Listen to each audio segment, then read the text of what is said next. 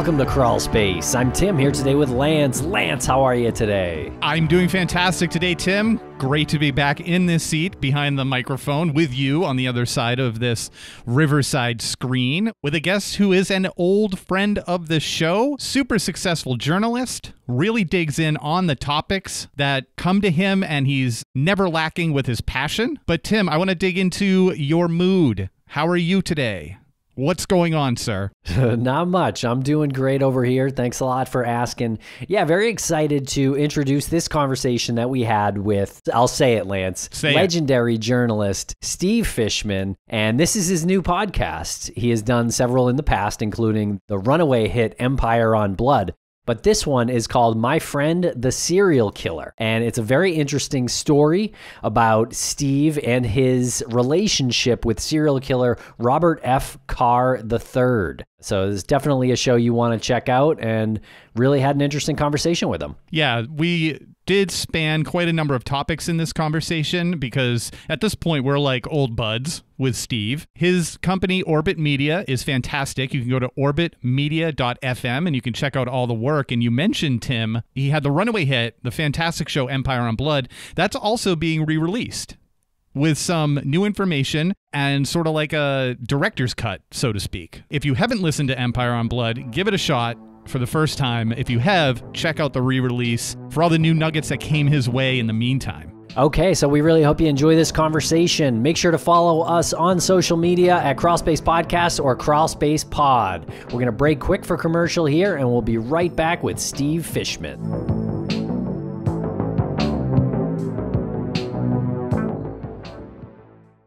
And a thank you to our sponsors. Back to the program. Welcome back to the podcast. Steve Fishman, how are you today? Oh, I am not terrible.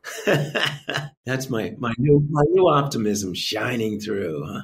Not terrible is a wonderful way to answer that question. And I always get so excited when we're able to say, welcome back to the show. A return guest is always welcome here. And you were one of the most interesting and best guests that we had. I think, Tim, we said this was 2018 that we had Steve on. I think so, yeah. I hadn't heard a podcast like Empire on Blood before then or since then. I will say that our show Dark Valley is right up there against Empire on Blood. But when I listened to that show for the first time, I was so excited to have you on, and I'm so excited to have you back on. What have you been up to? How you doing? Other than not terrible?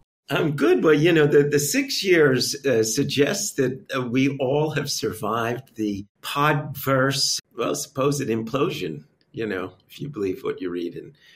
It's probably somewhat true, yeah. So we're still here, we're still kicking, we're still making stuff, and that's exciting. And by the way, congratulations about Dark Valley. It really was a kind of stellar representative of the genre. With Empire on Blood, what we decided to do, it was 7 episodes back then. I spent kind of 7 years in and out of that story, following one murder case, following one guy as he fought for his freedom. And, you know, there were times when I didn't know if he was innocent. You know, I kind of teamed up with his private investigator, this fantastic character who was born again, had a church in his house and carried a gun and a Bible and, of course, didn't drive. I don't know quite how that fits in, but it always struck me as well is that the tough private investigator had to be driven around by whoever he could find.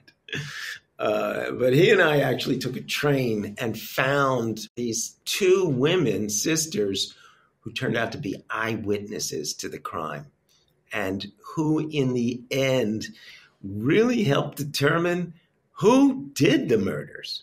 And I'm not going to give it away even now. It is a podcast with a payoff, and those are very, very hard to find. And then what happened is, listen, it's 6 years later. That podcast did well. It was really well received. It was #1. And I've been in touch with the characters who are in it. I've become friends with the main subject, Cal, and friends with Emel, who was the jailhouse lawyer.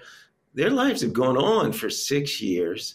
And there's real substantive changes, which I am sure listeners will be fascinated by. You know, what happens? Emel, as we know in the podcast, gets out on parole. Well, he's not a guy who gives up. He gets involved with the district attorney, and his life takes a turn for the better. And I will say the same about Calvin Buari, who's the star. And then there's the detective in the case, a guy who goes by Father Frank because people like to confess with him. Well, I will give away that his confessions have come under scrutiny again, and some have compared him, used in the same breath as his name, the name of Detective Louis Scarcella, who is a then famous, now infamous detective in Brooklyn. 20 of the people he helped put away have had their convictions overturned. And he's actually the subject of what I think of sometimes as a companion podcast to Empire on Blood, which is The Burden, which we put out recently. And that detective cooperated with our podcast exclusively. He didn't talk, and now he really tells the whole story. And it's pretty fascinating to be inside a crime story from the point of view of the detective, which, happens so rarely. Yeah, for sure. And you just brought up The Burden. Might as well take the opportunity to elaborate on that. Can you tell us as much as you feel comfortable telling us about how you started The Burden, and how do you manage to work a relationship with a character like that so you can get the information you need? It's a good question because it was not easy. I come from New York Magazine, and so I had some practice kind of creating relationships with people. I mean, my big relationship there that was kind of the headline was Bernie Madoff from prison kind of became my confidant, or I became his confidant. And so he talked to me at length, and that was fascinating. And that took,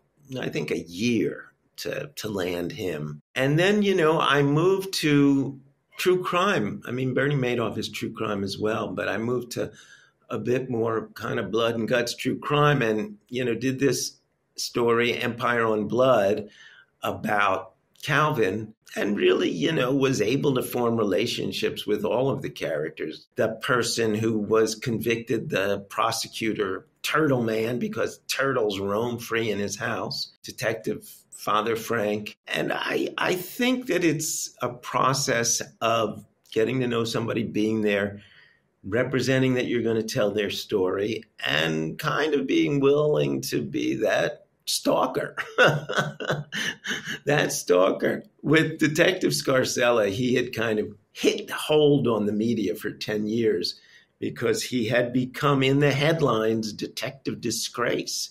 And the media really just pilloried him. And, as much as we're all part of the media, I think we know that when, the media gets scent of a storyline gets fixed and you can't really change it. It gets repeated and there's a pile on. So I kind of went to him with that notion that, listen, everything bad about you that could be said has been said. I know there's another story to tell. And he said, well, I'll tell you what, why don't you come visit me at Banya, his favorite Russian bathhouse. I don't know if he wanted to make sure I wasn't wearing a wire or not, because that's one way to make sure. Yeah, in a bathing suit. So, we kind of made friends, even though, I kind of was put through a series of tests. I mean, I go into the sauna and he beats me with oak leaves and lectures me about how it's like having a third kidney. It takes the toxins out of you. And then he was president of the Polar Bear Club. He's for years was a real big shot in Coney Island, and that's the Coney Island Polar Bears Club. Those are the crazy people who jump into the Atlantic Ocean on New Year's Day. He swims year-round in the Atlantic off Coney Island. And so he said, why don't we take a plunge in the Atlantic? It was March. And March is colder than January. It'll actually take your breath away. It's hard to breathe, but I jumped in a couple times. Finally, one day I said to Louis, Detective Scarcella, I said, so I passed the test? And he said, passed the test. And he sat down in the studio with us, and frankly, he talked and talked and talked. I find, and I'm sure you guys do, when people start to talk, they reveal themselves. Even when they don't want to, even when they don't intend to, kind of start to get stories, oh, this happened and this happened. And I'll give you an example from The Burden. Detective Scarcella is from a mob family. He had a beloved uncle who was a captain in the Colombo crime family. I mean, beloved and close, and Louis adored him, and, tells stories about being in the car with his uncle when he's 12 years old and shots come through the windshield. Louis just falls in love with his uncle at that point. And Louis had never told this story, but he told it to me at length. His uncle is a suspect in murder, and Louis is assigned to investigate the case. So Detective Scarcella is investigating his uncle for murder. And it's kind of an amazing story. It's an amazing story that he tells, and an amazing thing that happened inside the NYPD. There's lots of stuff like that. And I will say one more thing about kind of getting people to talk is that I do really try to see the world through the eyes of the people I'm talking to. So, I suspend disbelief. I know a lot of journalists will want to be combative and, ask really hard questions, sometimes gotcha questions. And I really like to be able to spend time with people and assure them that, their story is worth telling, and I'm here to learn about it. And, let's hold hands and build that bridge together. I'm not insincere. Maybe have a talent for sincerity. I do think that the ability to be empathetic really is an ability that works when you're a journalist. So what's happening with Empire on Blood as far as it being re-released? I understand there's a re-release. Yeah, listen, the music industry does this a lot, remixes, re-releases. We just thought it's a great story. It's evergreen. In true crime, we're all always doing stories that are historic, that are not taking place at the moment. And this one, has it all. The great characters, the great plot, the twists. It's 6 years old. The company that funded it went out of business, so it was an orphan. I went to them and pleaded and begged, and then, of course, wrote a check and got it back, and then took it down so nobody could hear it. And we decided that we would re-release it because it was a great show, and also because there were these advances in people's lives. The show ends chronologically in 2018. It's 2024. So these people have had big lives since then.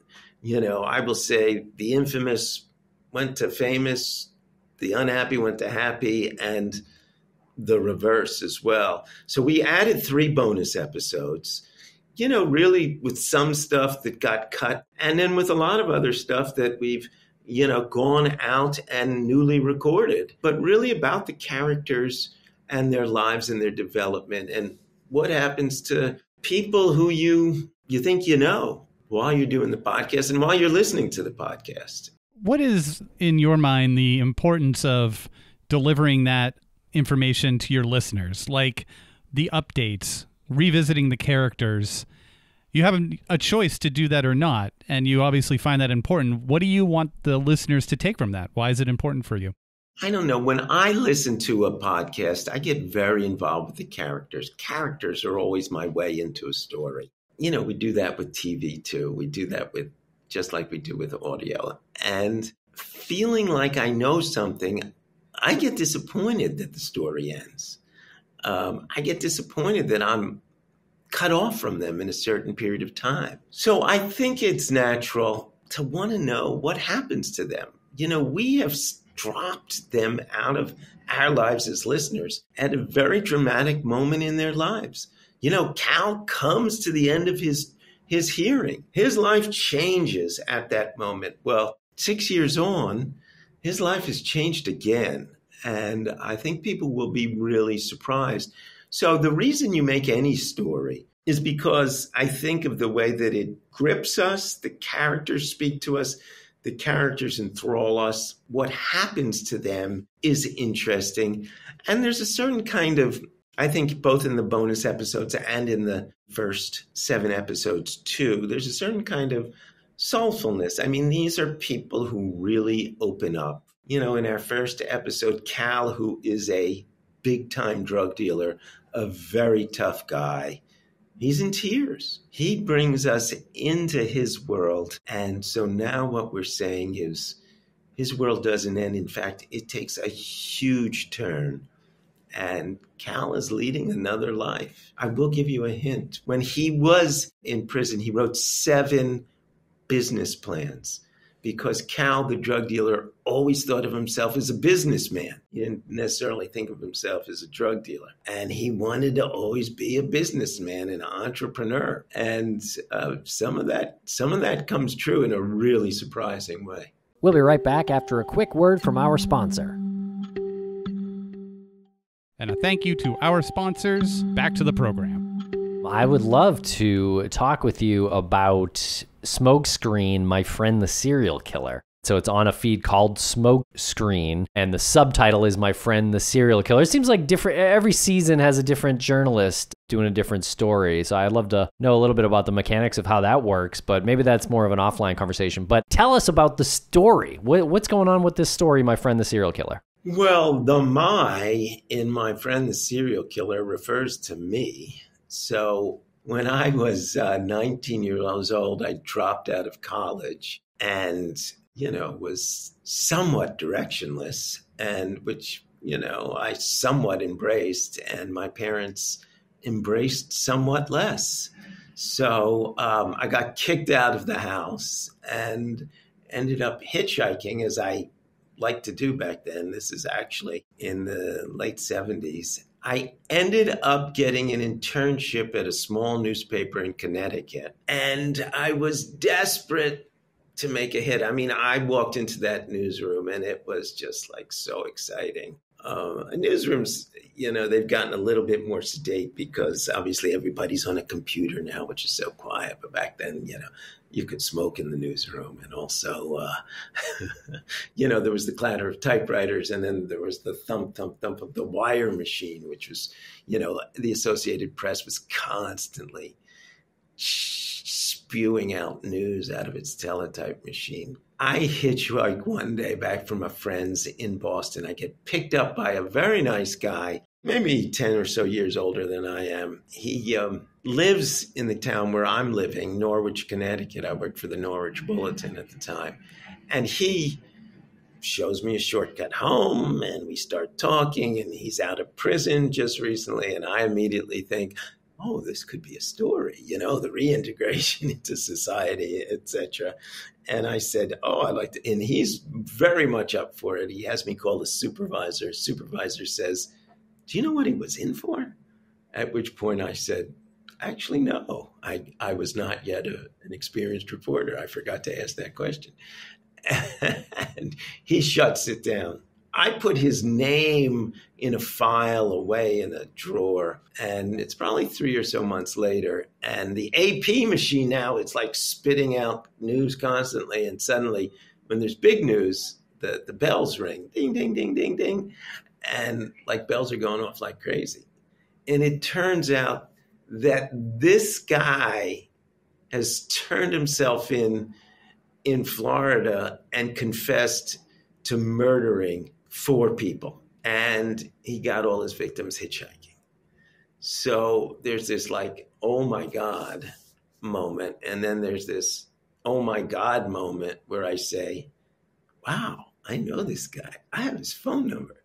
Maybe I could get this story, which would be exciting for an ambitious 19-year-old who's now wants to be a real part of that newsroom. And I do. And that's where My Friend the Serial Killer takes off. I actually end up visiting him in prison in Florida, and he talks to us. In fact, he confesses a murder to us. We ended up talking to cops and prosecutors. I mean, I'll tell you, a lot of these stories, you start out and you don't really know where they're going to go, and some are duller than they should be, and then some give you gifts of excitement. And in this one, it was the latter.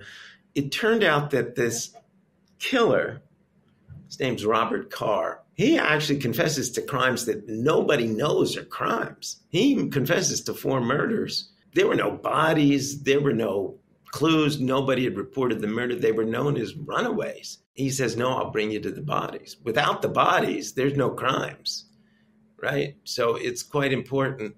And Dade County, Miami, Florida, sends a homicide prosecutor, 2 homicide detectives, and a medical examiner on a road trip with the serial killer to find the bodies. And as they say in Hollywood, and then hilarity ensues. I'm actually not kidding. I mean, you want a good time, hitch yourself up to a medical examiner. I mean, they got stories to tell. Well, the victims that he was convicted of murdering, Todd Payton, Mark Wilson, Rhonda Holloway, and Tammy Ruth Huntley were his victims, correct? Correct. How did you differentiate yourself from them when he picked you up?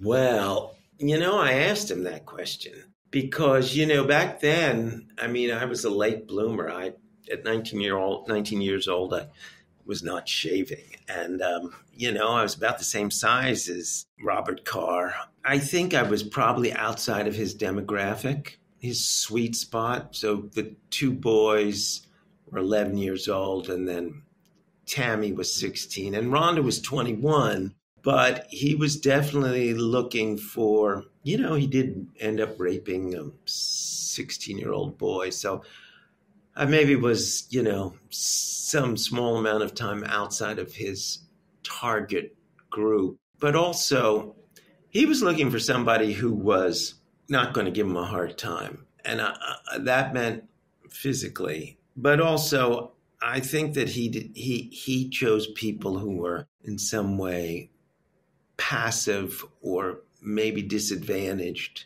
And I imagine going back that I, in that car, maybe showed some signs of aggressiveness, not in relation to him, but in relation to getting this story.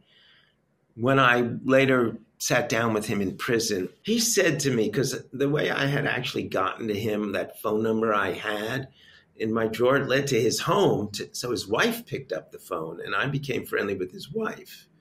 And I became friendly with his daughter, who I actually tracked down 4 decades later. When I met him in prison, he said to me, just don't bother my wife. And I said, well, why? Am I bothering her? She seems, to be open to my visits. And he said, I don't know if you're bothering her or not, but she said you would sell your grandmother for a story, which, I pled out of context. But I wonder if I gave off that vibe a bit when I was in the car, even talking to him, that I was maybe a little bit more aggressive than 2 11-year-old boys. When he was driving and he picked you up, was he scouting for somebody? Absolutely. That's what he did all the time. He spent hours and hours, days upon days, just driving around, picking people up, hitchhiking. Do you think he's got other victims out there? Well, he claims he doesn't. And since he confessed to murdering people who no one knew were murdered, it kind of seems likely that he's coming clean. There were a lot more rape victims out there. Oh, right. How many rape victims? Probably a dozen. Take us back to that car ride. How much do you remember that? And was there any tense moments? Was he friendly enough? Well, I'll tell you what the tense moment was. We had a nice conversation. I mean, it was, about him being in prison, but he was congenial. I mean, he was not a creep.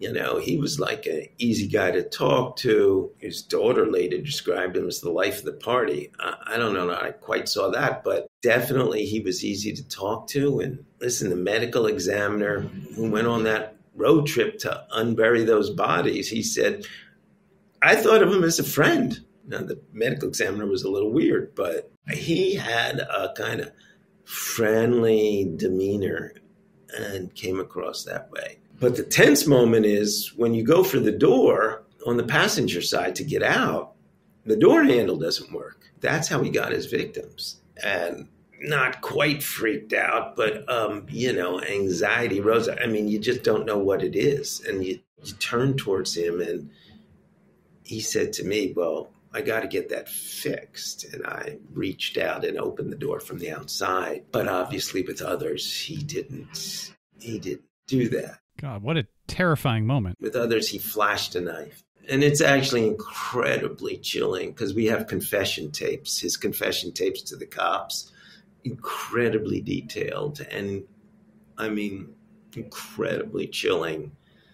You know, he kind of addressed the laundry list or shopping list of the things that he would buy in preparation for his rape killing sprees. And one of them was, he said he needed a sharp knife with a sharp tip that was shiny so that somebody could see it in the dark. He thought through every detail. Right. So that's like an intimidation factor for him. Yeah. He didn't kill him. What he did was he flashed the knife, poked them with it, and wanted them to see that he had a big butcher's knife on him. He said that after he showed the knife, he only had to show it once. When you're speaking with someone like this, you're interviewing this man in prison, and you're learning these details, how do you compartmentalize your professional obligation as a journalist and wrapping your head around the fact that you were that close to him and you didn't know what he was capable of? Where do you separate yourself there? Where's the line for you? No, that's a really good question. And I would even say there's a third category, which is, you know, like as a journalist, yeah, I'm looking for the story and the grisly details are impressive and you know that they're going to make readers read on. And then you think, wow, that could have been me. And then you think, well, what is the story to tell here journalistically? Because the story he wants me to tell is that he tried to get help for his problem, quote unquote problem, which back in the 70s, all that was known was that he was a rapist, or this is in the 80s. All that's known is he's a rapist. And so he says he tried to get help for being a sex offender while he was in Connecticut prison, and no one would help him. And so he blamed the state of Connecticut for the murders that he did, which is in some ways just disgusting.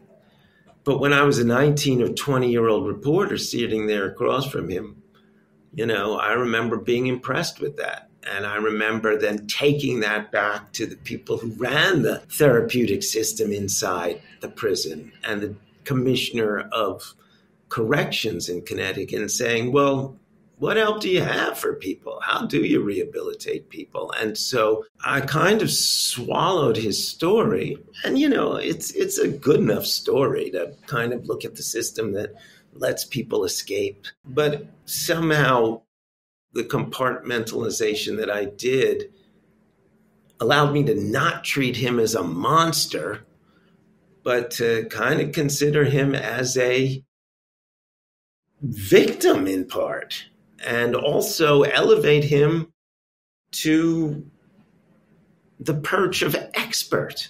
You know, here's an expert in what treatment is given in prison. And I think I wrote a series of stories, 5 parts, that really talks about that, it as an issue. And then when I revisited it 4 decades later, you know, now as a father of 3, I just felt, oh my God, I really just felt, kill this guy. You know, like, why does society need this guy? You know, I mean, really, do we care that he can take courses and expensive therapy and be rehabilitated? I mean, the details he told about killing the 11-year-olds and the details he told about killing the 16-year-old. I mean, it's like, I don't know, you know, it's like Jeffrey Dahmer with severed heads in his refrigerator, you know. It's not quite that graphic, but kind of horror he inflicted. Is there anything to learn, that, you know, anything further to be learned by him? Or, you know, is he on death row? Is that where he is right now? No, he had a hearing. So Florida at that point had the death penalty, and you go to a hearing and a judge decides whether you get basically life in prison or the death penalty. And he made the same arguments in court, and the judge said, I'm not condemning you to death. I'm going to give you life in prison I mean, she also gave him like 6 centuries of life in prison, even though he became eligible for parole after 25 years. And she also recommended that he be sent to a treatment center. And he was sent to a treatment center, and he got kicked out of it, in part because he was too busy, said the hospital administrators, too busy writing his autobiography, which was co-written by a Miami Herald journalist and poetically titled Robert Carr, 5 years of rape and murder. There's some poetry, huh? But what do you learn from a guy like that? What do you do with a guy like that? I guess I think now, I just think there's not that much to learn from a guy like that. I mean, you got to learn that you got to catch him earlier. There is some literature that says that you can rehabilitate a sex offender, a rapist. There's not much that says you can rehabilitate a serial killer. I was going to ask this question because I remember reading, I can't remember the book. It might have been The Killer Across the Table by John Douglas. But John Douglas has this great line where he says, some people just can't be rehabilitated because they were never in the spot before that to go back to. How to describe this. Like if you have the inclination to kill in such a violent, gruesome way for the sheer malice of it, that's just been in you. Like there's no going back to a spot that you previously had where you didn't have those feelings. And that's what he was getting at. Is that something that you believe? Because we brought up rehabilitation a lot, and you're even at a point you said where you're like, why does society even need this guy? You know, I mean, I don't know. I'm liberal enough that I feel a little guilty about feeling that way, but I just do feel like maybe having kids makes you a little bit more conservative, but I do manage to put myself in the position of the family of somebody who's been murdered. And I just think all bets are off.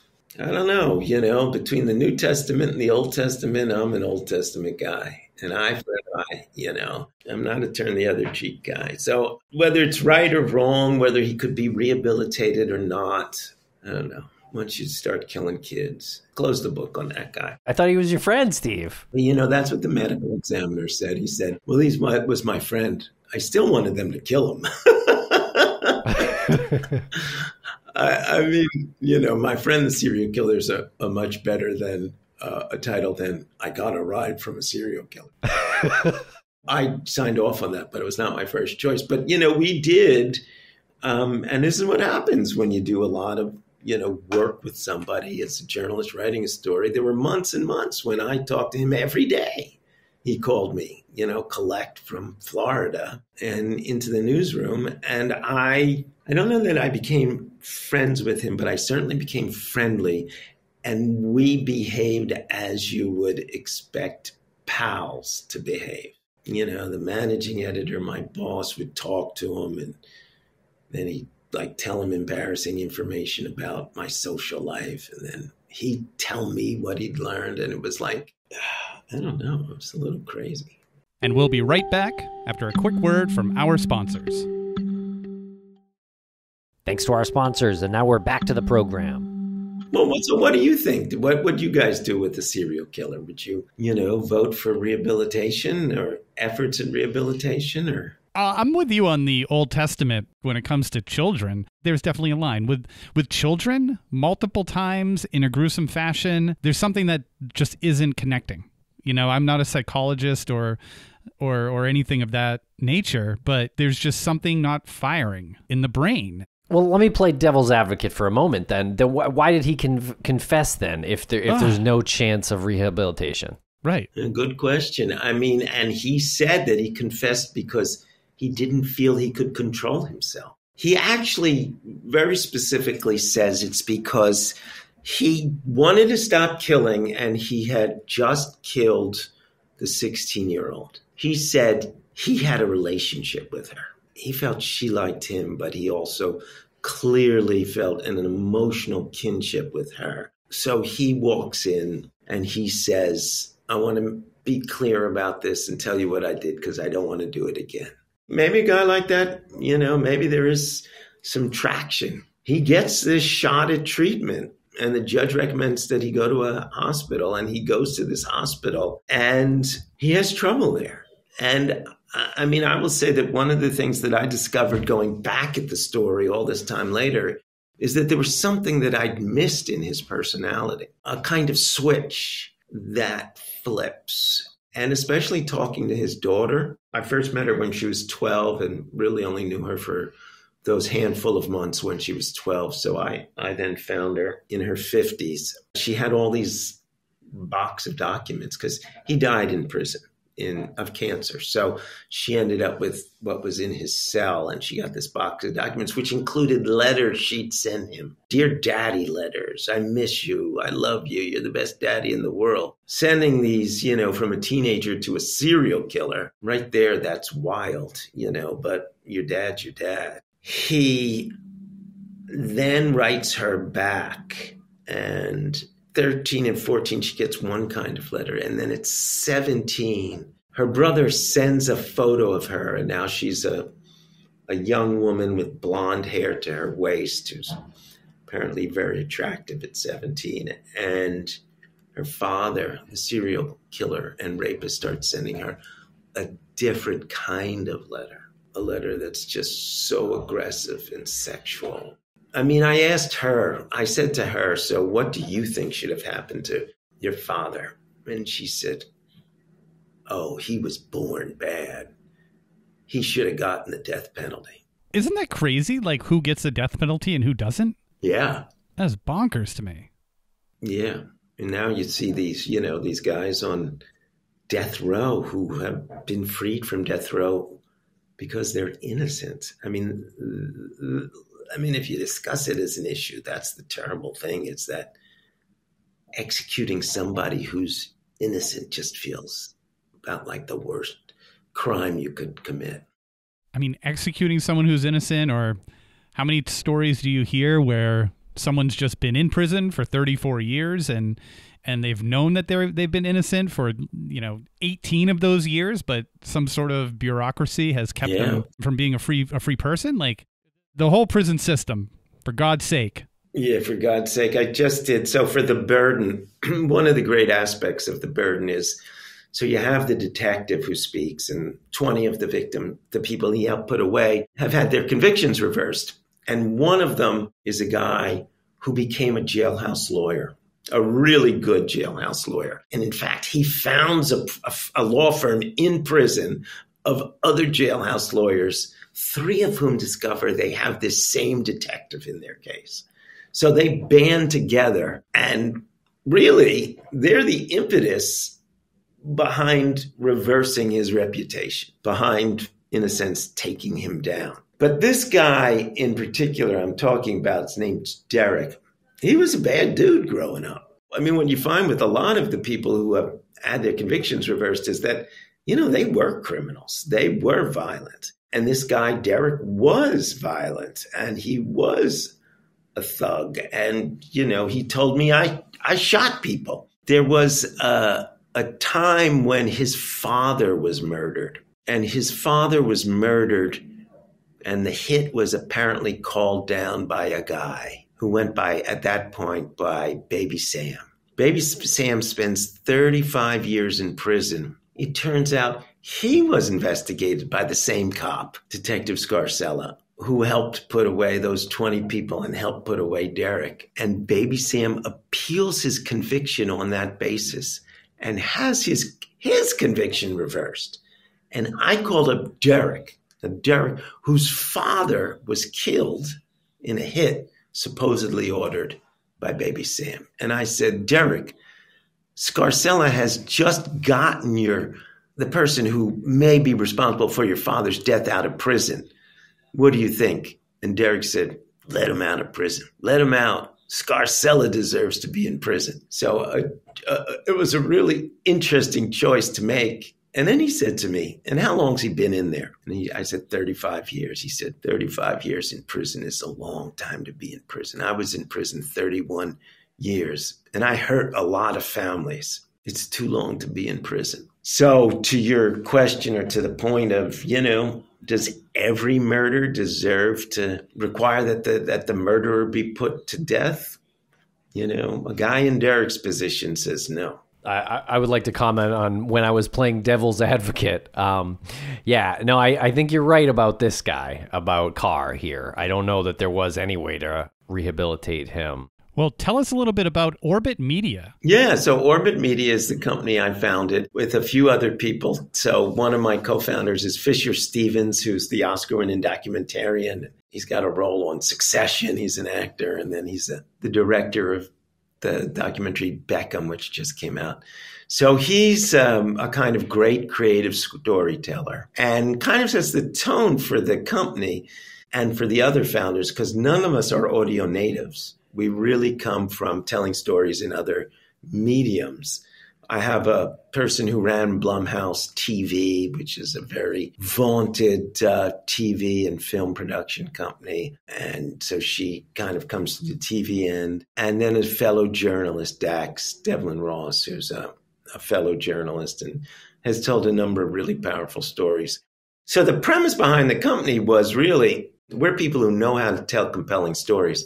And we really love the audio medium. So what we're going to do is we're going to pair ourselves with really talented audio engineers, audio producers, and tell really compelling stories. We happen to kind of find those stories, and it's a field that I've long been in and been fascinated with in true crime. You know, the stakes in true crime are always high. The stories are always compelling. There's loss, there's grief. There's often triumph. So we've really kind of landed there. Now, you know, we kind of go where the story is, and we've got actually another podcast coming out. So we just dropped Empire on Blood, the director's cut, I guess 3 weeks ago. And we've created a feed now, a true crime feed. So as a company, we want to be able to, like you guys have done, kind of create a network of true crime stories that a person can go to and listen to. So they can go to one place, they can hear kind of quality storytelling. So we're determined to kind of keep this feed alive with great storytelling. And we've got another one coming out. It's called Avenger. It's about crime, but it's about a woman in Argentina. She's 19 years old. She's a political activist on campus. She's kidnapped at the time there's a military junta running Argentina. She's kidnapped off the streets, thrown in a prison camp. Most of the people in that prison camp are executed by being tossed out of planes in the middle of the night, alive, by the way. She avoids that fate, comes out, becomes a journalist, and tracks down the pilots. And so 20 years later, she gets justice. So we're putting that in our feed. That'll come in October, called Avenger, unless we get sued by Marvel. That's an incredible story. What a cool company you have there.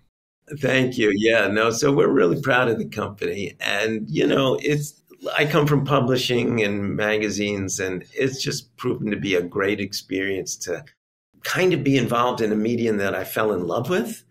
You know how intimate it is and how kind of powerful the storytelling can be when you can really hear people talking, all those casual conversations that you can't really hear or feel or read on the page becomes such an important part of this.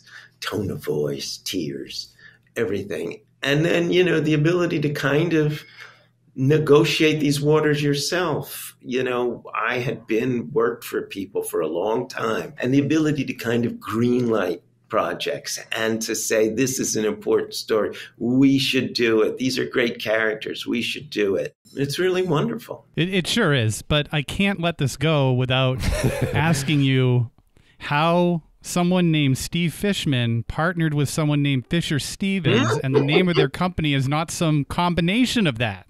It's absolutely incredible. Well, you know, the other twist to that is that Fisher Stevens is born Stephen Fisher. Really?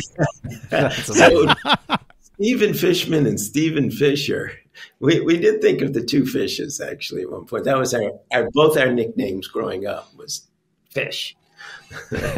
Right. Yeah, that is incredible. It was, you know, when we were first looking at interviewing you again, I think we both stumbled upon that and was like, am I seeing things? Like, how is this possible? How did the universe do this? Yeah. So wonderful. Thanks so much for having me, guys. Yeah, thanks so much for spending some time with us here, Steve. This was a really great conversation. Yeah, it was really fun. And we'll look forward to your next podcast. And I hope people will listen to Empire on Blood, the director's cut, and The Burden is up there too. Yeah, all of the shows that you have listed on Orbit. Great work with everything. Let's not have it be 6 years before you come back on. Let's make this a regular thing. I'm down. Let's do it.